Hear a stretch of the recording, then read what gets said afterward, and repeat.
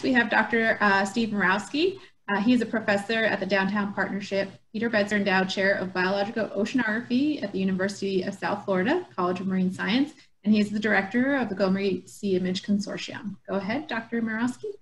Well, thank you very much, and I'm pleased to be batting cleanup in terms of the consortia.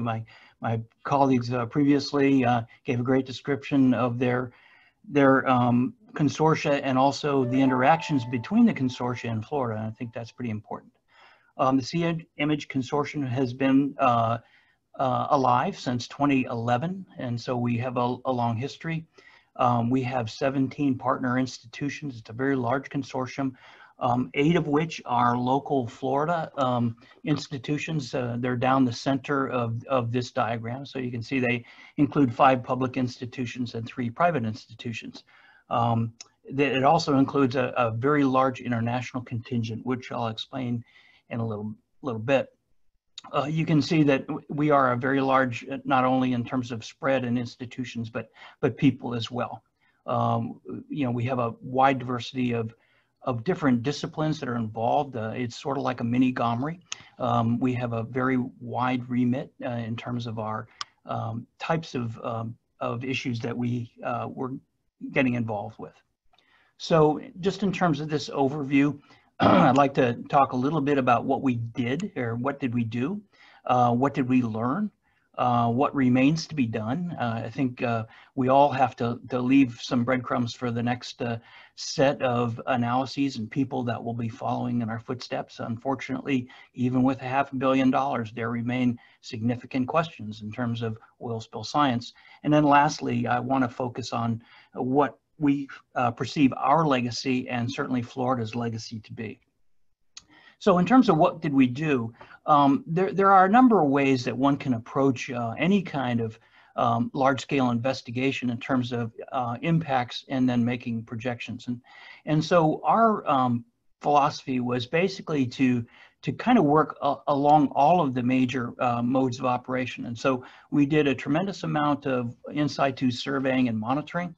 And as part of that, we did comparative spatial analyses, both in the region where the oil spill was and then other regions in the Gulf of Mexico. This was augmented by laboratory-based experiments, and Martin gave a good recitation about the importance of combining laboratory experiments with field-based things. And we also fed numerical models. And this is really important because we can publish in all of these other domains, but until we can actually populate models that have a good predictive capability, we're still studying an event that occurred, as opposed to saying, all right, in the event of a new episode, how are we going to predict what the impacts are going to be? And so we did quite a bit of work in various disciplines in terms of both fish and sediment work, plankton work. We also worked in marine mammals, where we had a very significant presence there. We also worked on benthos. We did some field-based experimentation, both Joel Koska's work at Georgia Tech and Wade Jeffrey's work at West Florida. And then in terms of the laboratory-based experiments, we set up three major capabilities. One was at the TUHH, the Hamburg Institute of Technology in Germany, and then at the University of Calgary. These are high-pressure experimentation labs, and then also a exposure facility at the Moat Marine Lab, and as well an exposure facility in the Netherlands. So as part of our sort of recitation of what we've actually done, we mounted 13 major ship-based research expeditions to all the far points of the Gulf of Mexico. And you can see here, these are just the expeditions on in terms of the tracks of the Weatherbird 2, but we also used the research vessel Justo Sierra, which is a Mexican research vessel run by UNAM University in Mexico City, and then as well a number of chartered fishing vessels. And so you can see that our reach was very far and well beyond the Deepwater Horizon footprint in the northern Gulf of Mexico. And this becomes very important when we're trying to do comparative analyses of what went on. We also did quite a bit of work on small boat research vessel issues, particularly up in the north central Gulf of Mexico, looking at impacts on artificial and natural reefs. We also did some coastal sampling. I wanted to highlight this coastal sampling in the southern Gulf of Mexico. This was an expedition that we called the Tunnel Trek after West Tunnel. West Tunnel studied the impacts of the Ixtoc-1 oil spill back in 1979 and 1980 and occupied a number of coastal areas from the Campeche all the way around to Tamalpais, right? And so we actually were able to locate, with Wes's help, those exact locations to see if we could actually find the Ixtoc-1 oil. And this was 35 years after that particular spill. And as you can see, we were able to find it, we were able to fingerprint it and identify it as Ixtoc-1 oil. This is really important because it tells us a little bit about not only in this case that what's going to happen in coastal areas in the northern Gulf of Mexico due to deep water, but we also did deep water investigations off Ixtoc, and that also tells us things about what went on. In terms of some of the work we did in the laboratory, this is the high pressure facility in Hamburg. And one of the unique aspects about this particular facility is that it was able to use live oil, which is basically methane saturated oil as opposed to dead oil. And most of the experimentation in terms of particle size distributions and other things have used dead oil. And what we found was that there's a very different behavior when the gas is outgassing from the oil droplet in terms of making small droplets than with dead oil. The facility also can be pressurized up to 550 bar. The Deepwater Horizon was at 150 atmospheres, right? So 1,500 meters. And so certainly we can do that and look at basically all pressure conditions in the Gulf of Mexico, which has a maximum depth of around 3,400 meters. And also we were able to simulate these rapid pressure drops. Deepwater Horizon with the blowout preventer had a pressure drop of about 84 bars over a very short period of time, over a very short reach of the blowout preventer. And this pressure drop actually helped stimulate the creation of these small droplets. So it's a very comprehensive test facility, in addition to the high pressure test facilities in Calgary and the University of West Australia. So what did we learn? And this is the short version. It certainly doesn't do justice to all different things. Number one, not all oil floats. Prior to Deepwater Horizon, whoever was looking for oil in the deep sea. And I'll talk about that in a little while, but clearly, as has been referenced before, a major part of the Deepwater Horizon oil ended up on the bottom. Number two, that deep oil plumes can and were created by the effervescence of the gas-saturated oil droplets, and not necessarily the addition of dispersants at the wellhead in subsurface dispersant injection. And this is really important moving forward in terms of response efforts. For fish, it's an oily Gulf. And by that, I mean, we did, in all the fish that we looked at around the Gulf, we always found evidence of hydrocarbons, but the Deepwater Horizon pollution was clearly apparent, particularly as we studied it over time. And this gets to the value of spatial and temporal baselines. Number four, it's happened before with Ixtoc-1, which was an oil spill of similar size. And it basically tells us that Deepwater Horizon oil will be around for decades. And last, one of the things that we've been able to conclude from some of our analyses is that most of the ad hoc oil spill response measures had serious negative side effects. And that includes things like the water diversions, sand berms, and arguably the SSDI as well. So just in terms of some of the operational aspects of what we did, if oil floats, why are we looking for it at the sea bottom? These are some of the sediment coring operations that we conducted, along with the fishing operations and cruises that we called the Mud and Blood series. And so here are the results of some of the sediment cores that we looked at. And you can see that on the left-hand side, this is a Deepwater Horizon core. this manganese oxide zone represents the accumulation of sediment, oiled sediment on the bottom. This is a similar core that we took from the Justo Sierra, showing that the sediment was, the oxide zone was buried under about 4 centimeters of sediment, which is the sediment accumulation rate over 35 years. So we could clearly show that this event happened in the past. And so this demonstrates the axiom of geological science that the present is the key to the past, and the past is a window into the future. And I think that's one of the take-home things that we were able to determine. So in terms of the sediment discoveries, clearly there was a surface expression of deep water that translated into what we were able to observe in the sediment cores. And the interesting thing is a lot of this oiled sediment is actually moving down slope. You know, this was pitched on a very steep side of the canyon. And it also translated into things like enriched or dead carbon-14. And so we can do that in terms of its tracking of the footprint. And the mechanism, of course, that brought most of this oil,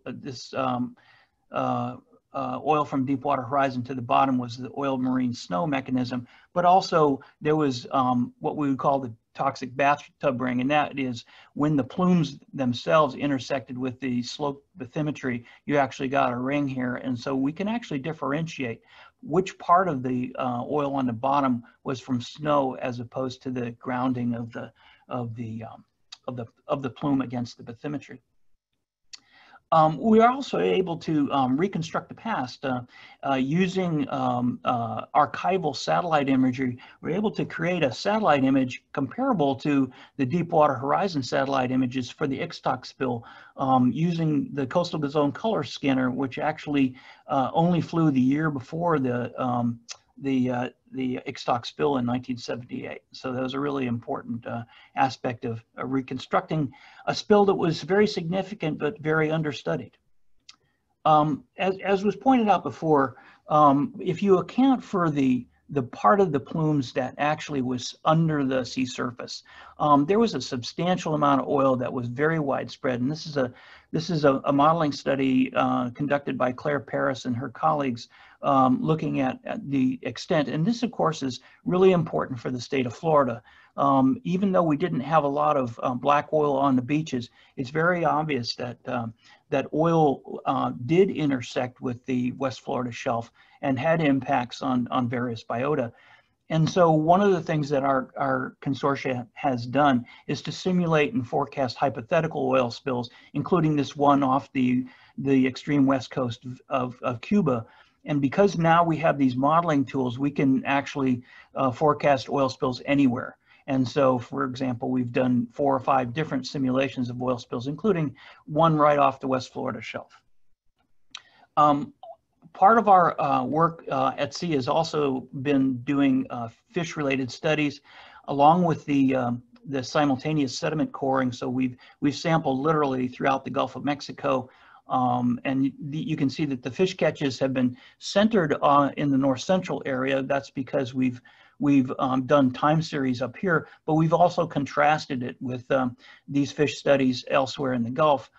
This allows us to do a wide variety of different calculations about the sustainability and the susceptibility of the various fish populations. And these are size spectra analyses by country. And you can see that the size spectrum is much shallower in the Gulf of Mexico, implying higher species diversity and higher abundance at large sizes.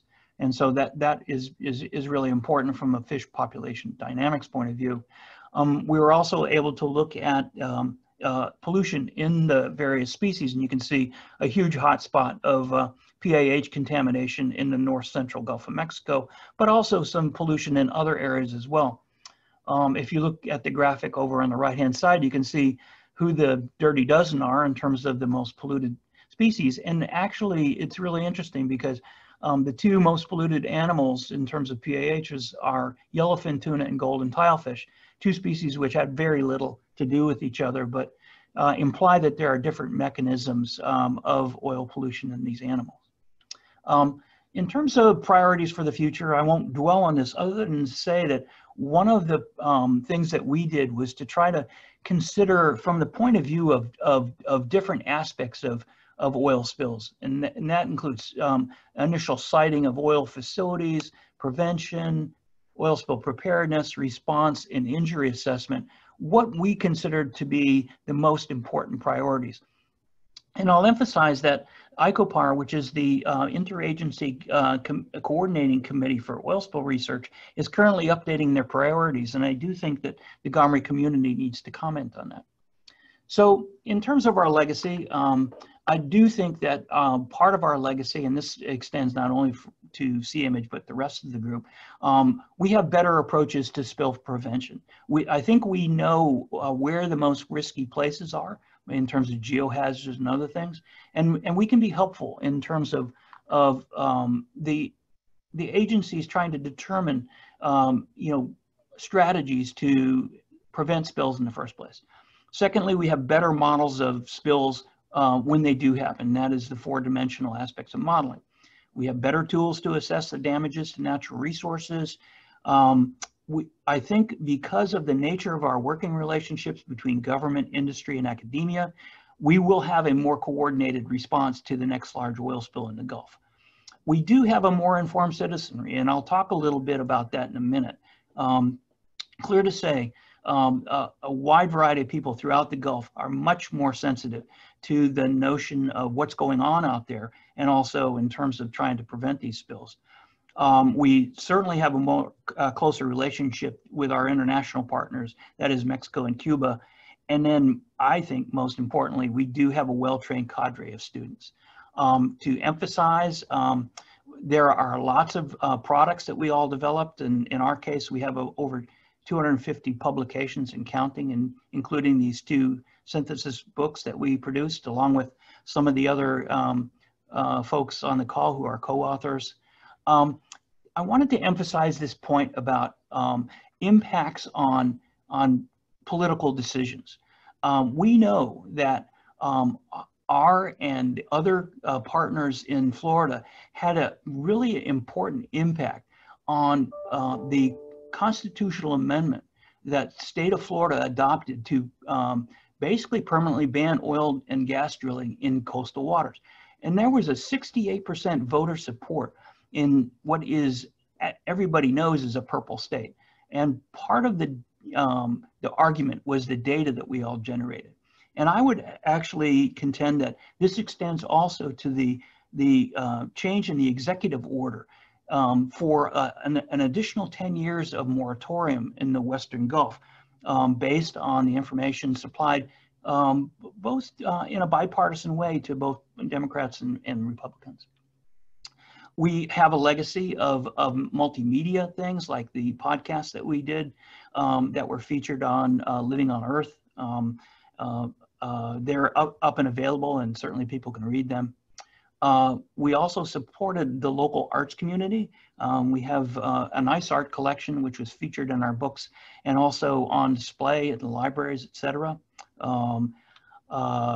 We were able to interact with student communities, like this day we had with 23 graduate students in Cuba.